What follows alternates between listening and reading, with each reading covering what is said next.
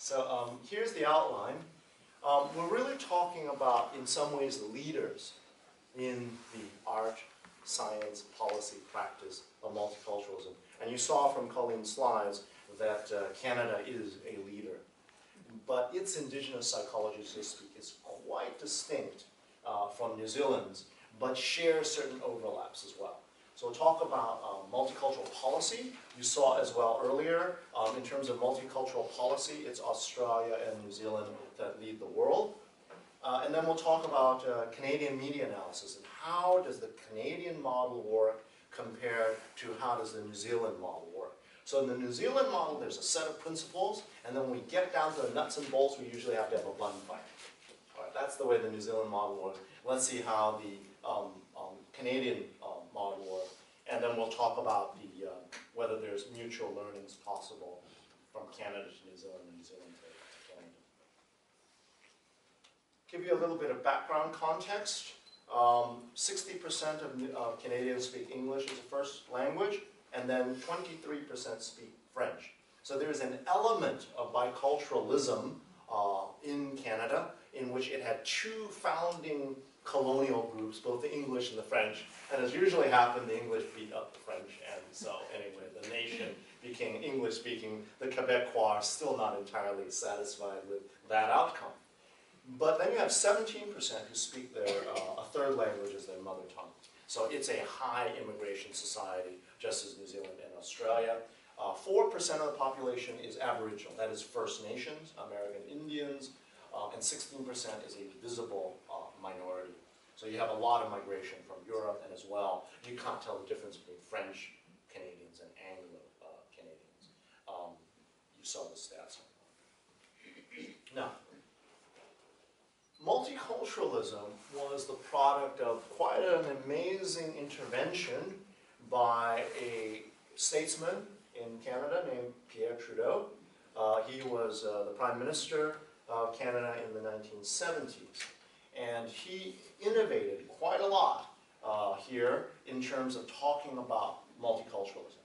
He said that there cannot be one cultural policy for Canadians of British and French origin. And by the way, he was originally a French origin person. And another for the original peoples, and yet a third for all others. So this is the idea of this, we've got to come together. We can't live in separate enclaves. For although there are two official languages, there's no official culture, nor does any ethnic group take precedence over any other. No citizen or group of citizens is other than Canadian, and all should be treated fairly.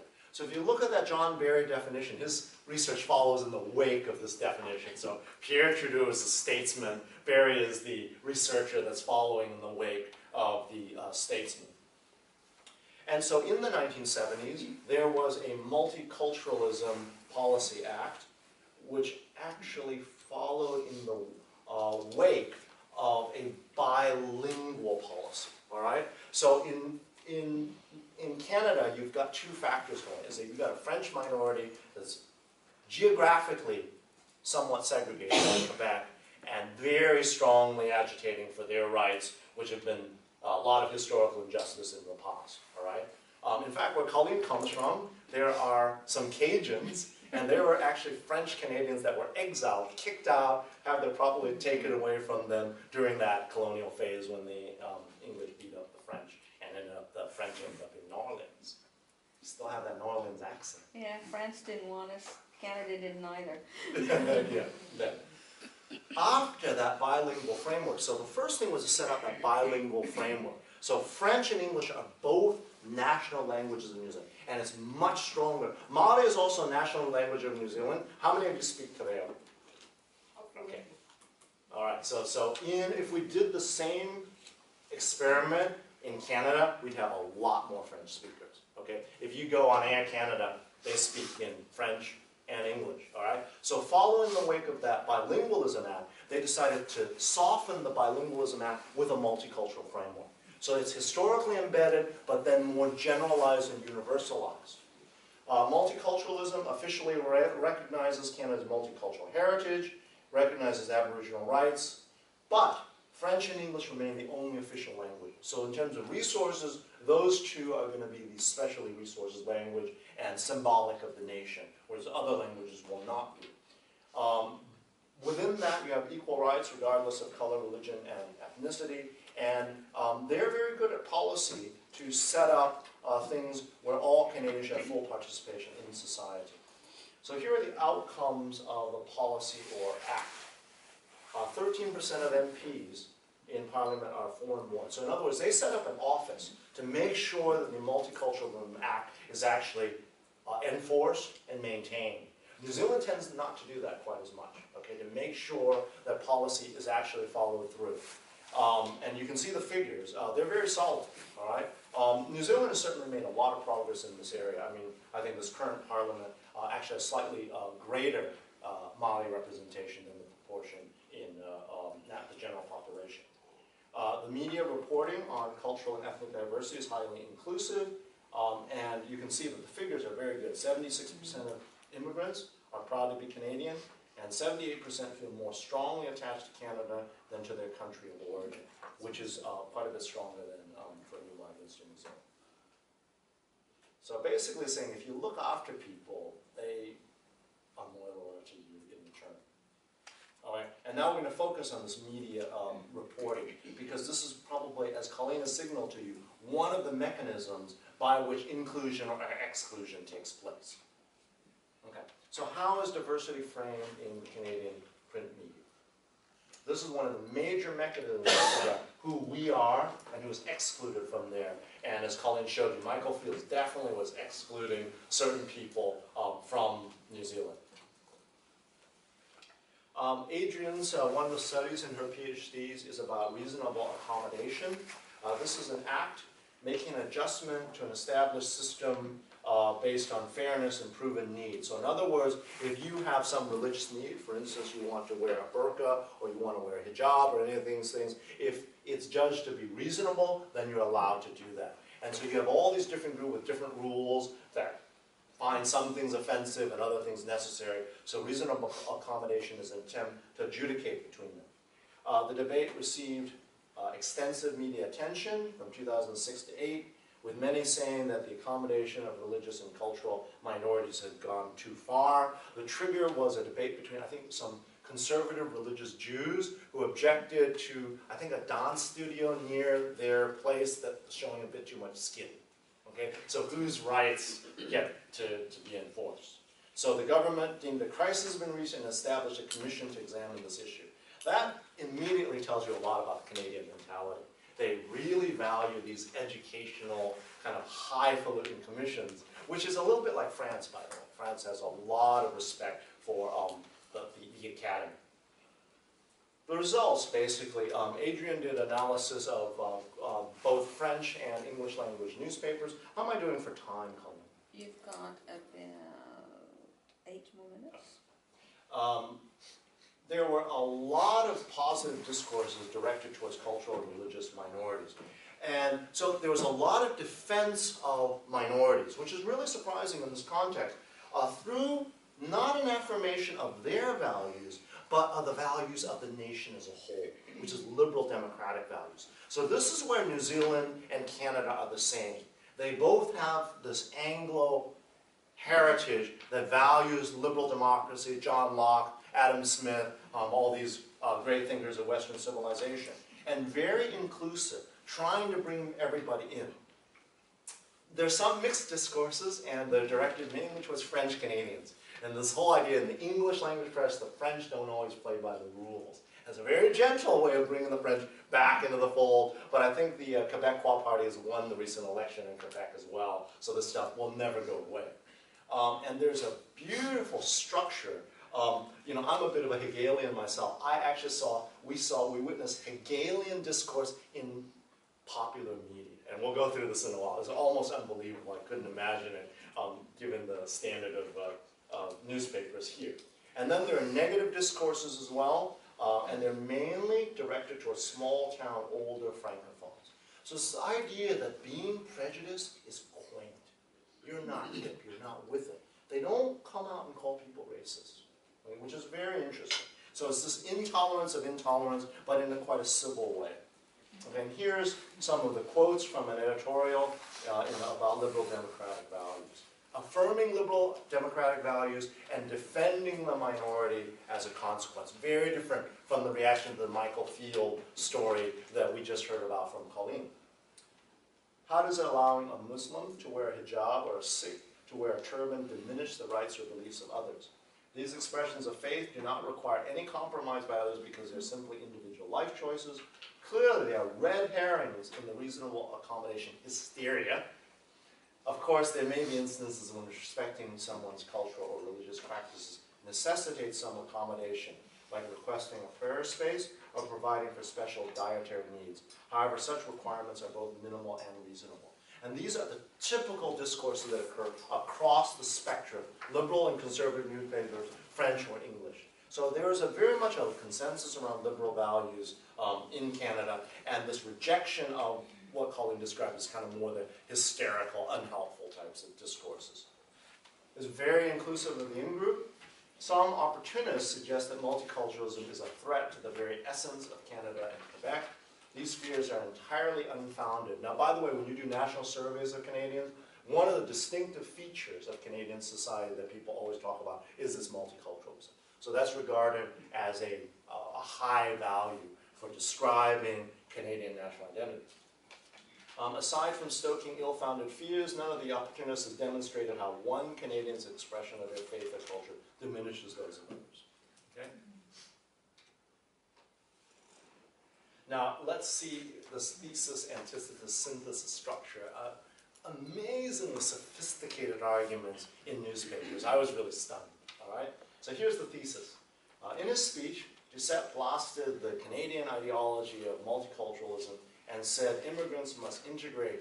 Now, by the way, this is quote-unquote integrate, so this is assimilate in Colleen's languages.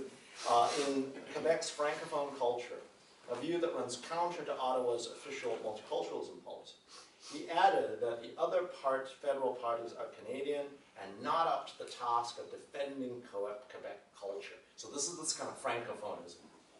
Duceppe's appalling attack on multiculturalism is not the first to come from senior Quebec politicians. Okay, so this is as harsh as it gets within this context. To say you're not playing according to the liberal democratic rules. But very soon after, the antithesis come. So in New Zealand, they would just gone after that attack with a full-bore blast, scoring as many points as they come and hopefully getting votes out of this or whatever. Here, this follows with an antithesis. Regrettably, and so they talk about this, another person who's in opposition to them. These two political leaders may just be tapping into a deep well of unease among Quebecers. Now I'm saying, okay, that's all right. It's okay to have these fears. Okay? So the antithesis is mobilized, as well as many in Ontario and elsewhere across Canada, who question whether this country has become too tolerant, has welcomed too many immigrants who don't share Canadian values, and are naive to believe that multiculturalism works. So they're giving some credence to the first statements, thesis, antithesis, synthesis. At the end of the article, they conclude by saying clearly, all of Canada continues to struggle through multiculturalism issues and to define what it means to be Canadian. Instead of questioning multiculturalism, we should reaffirm the inclusiveness and tolerance has made modern Canada a success. And that includes, to a certain extent, the tolerance of the people who are intolerant, to a certain extent. All right, so you can see that. There's very interesting moderate dialogue through those structures. The one group that is actually outed, okay, so this is the red, okay, this is not okay, is the small town, small-minded mentality. So they don't do a blanket thing against the Francophones. The Anglo-French, again, are very much deeply embedded in a historical relationship in Canada, just as Maori and Pakeha are. They know how to deal with one another according to the rules. But this is, okay, where they're trying to move the national project along. More than 300 people filed through a hotel ballroom over the past 2 days for Quebec's Bouchard-Taylor Commission. So this is this high-level intellectuals that were assigned to examine the reasonable accommodation debate. A roving roadshow that has given an open mic to anyone who wants to muse out loud about religion and minorities. And Saguenay, a slice of the Quebec heartland that is about 95% French and Catholic, offers a porthole in why the so-called reasonable accommodation debate has flared into such a hot-button issue in the province. Okay? So essentially, they're blaming, so the small-town mayor was blamed as being very backwards. Okay? He was kind of quaint and a little bit ignorant, but they never call him a racist. Okay? Which is, I think, quite a good practice in these kind of things. Once you call somebody a racist, that rational debate just shuts off. They don't do it. Okay? But they do have some degree of intolerance, and they say opinion leaders who single out a small group of immigrants, and so this was a mayor who did this small group of immigrants in his town, making them the symbolic example of the other, the out-group member, accusing them of refusing to fit in, condemning their culture, and ostracizing them from the mainstream, are nothing but bullies, and there is a strong word, bigots, who contribute to the very radicalization they condemn. All right, so that's actually, that's the strongest language that you'll find. So they rule out a lower-ranking member of the dominant group.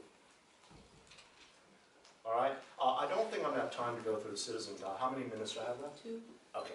So I'm going to skip through this. This is another illustration of the citizenship guide. Very interesting document. A story of describing Canadian history. The interesting thing about this, that I won't have time to go through, is the place of Aboriginal First Nations people is very much muted and smaller in the narrative space compared to that of the French-speaking people. So it's a contract between two people rooted in liberal democracy, because France and England are pretty much the two birthplaces of liberal democracy. And so these two combine to produce a hegemonic discourse around the values of liberal democracy. I'll just leave it at that. And the negative discourses are limited to, so this is very much inclusive. Yeah. Here's the negative language of what's not allowed within Canadian multiculturalism. This is in the guide. A new citizenship guide for potential immigrants flatly declares that new Canadians cannot engage in barbaric practices such as genital mutilation or honor killing. So they've come straight out and said, these are things not within our liberal project. If you want to be Canadian, don't do this stuff. So this is exactly the kind of response to the kind of fear-mongering journalism that Colleen talked about earlier. This is saying that doesn't fit. It's not anything goes within multiculturalism. All right, so I'll kind of skip over towards the end. Discourses in Canadian media are very positive towards cultural and religious minorities. And the way this is done is by rooting it in liberal democratic values, inclusive of everyone's rights. All right? And there's a huge valuing of reason. So I really detect, this is very much 19th century French discourses, Voltaire, people like that. They really value these high-level academics like that Bouchard Commission. They treat them as authorities. And everybody in New Zealand knows we academics are not authorities in New Zealand in any way, shape, or form. All right? This is very much a valuing equality, freedom, democracy, and trying to produce a consensus. Problem for this type of discourse is that Aboriginal or First Nation people are just about invisible in this. All right? So there are forms of discrimination that are going on. I have Māori colleagues all the time going to Canada, linking up with First Nations people, showing them how to mobilize and actually get a fair share of their resources, because they don't right now. Okay? The French get their fair share, the Aboriginals don't. So every country has a different arc of historical development that allows it to legitimize and manage certain things and not so well other things. All right? So certainly there are mutual learnings possible from Canada and New Zealand, but to do them might not be easy. You see what I'm saying? They're rooted in the history. And the hot button issues reveal, I guess, the limits to inclusion. Okay, thanks very much for your attention.